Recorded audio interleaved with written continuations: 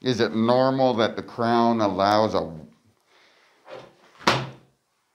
the alleged accuser to be sitting around like this?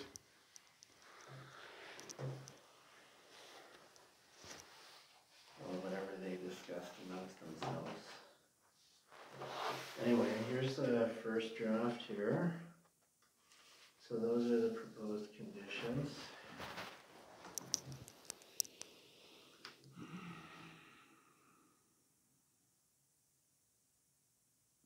I will not go to an adult probation officer or a bail supervisor.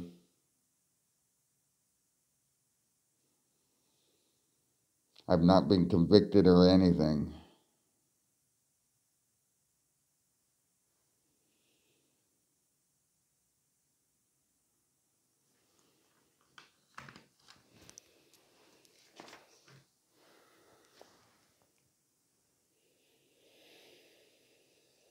And I'm not agreeing to the psychological counseling or the anger management because I'm not guilty of anything.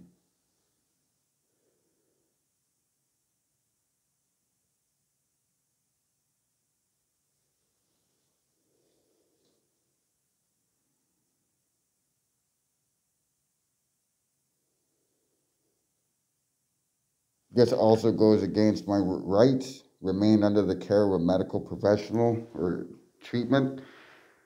I'm not under any medical treatment or anything, so I'm not agreeing to that. And I agree to the waive the access information. But I am not under any care of any professional or any treatment, so I'm not agreeing to that.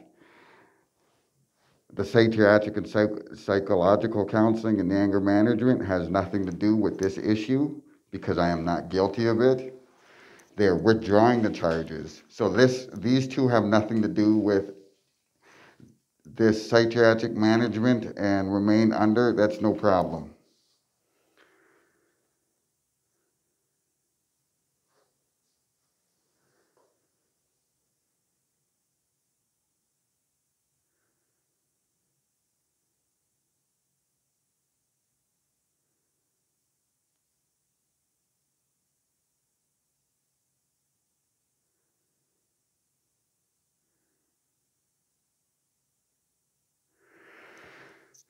This was supposed to be cut down to 10 feet, to 100 meters. Why isn't that not down?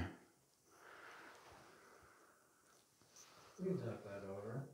So I have no issue with this, but I do have the issue with the 100 meters. That's the same thing I'm going through now. You said 10 feet. I'm willing to grab 10 feet. I'll stay 20 feet away from him in public. I'll stay 20 feet away from him wherever. I have no issues with that. But I'm not agreeing to the 100 feet because that puts me in the same position I am right now. You know?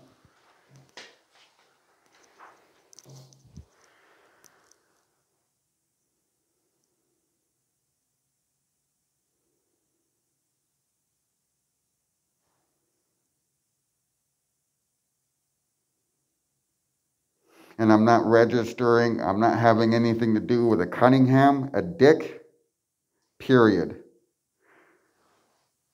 Especially Cunningham or a Dick. I do have complaints against the both of them that are being by professional standards. I will not be registering anything with the Edmonton Police. I never agreed to that. No. They're taking everything out that whatever and they're exasperating it. Now I'm supposed to register with the Edmonton Police. I'm supposed to register with the Edmonton Police. I'm supposed to go see a bail supervisor or a bail or a probation officer when I'm not being convicted of anything. Why do I have to tell them if I'm changing my name and a name or address since I'm not being convicted of anything? Why do I have to agree to a psychological advance or anger management if I'm not being convicted of anything? Why do I have to, in this here, remain under the care of a medical professional and take treatment if directed? I'm not agreeing to that because I'm not under any medical professional or treatment, and I'm not gonna be forced into it. I agree to all this except for the 100 meters and I'd say 20 meters all around would fix everything, wouldn't it? 20 feet all around? Yeah. Public, I won't go 20 feet by their house. That gives me enough time to walk across the street, to go to my dog park and everything. So 20 feet, I'll agree, 20 feet all around. I will not go 20 feet by his house. 20 feet is the distance between me and Jason Elliott's house because we're 2 doors down or 3 doors away. So 20 feet works great with me. Okay. So we'll deal with the. And then I'm definitely not agreeing to registering anything with the Edmonton Police.